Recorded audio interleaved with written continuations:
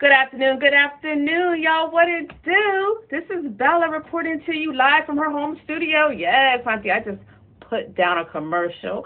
I get all excited when I do this. I love it. This is new for me, though. I've maybe been a voiceover actor for like the last 2 months, and guess who I study with?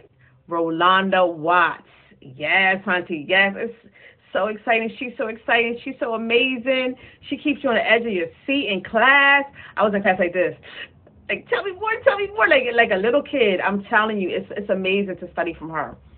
And I suggest anyone who is tired of not working during this pandemic, want to try something new, whether you're an actor or a non-actor, try it out. I mean, y'all know I'm an actor, but try it out if you're not an actor. I'm telling you, it'll be the best thing you did for yourself.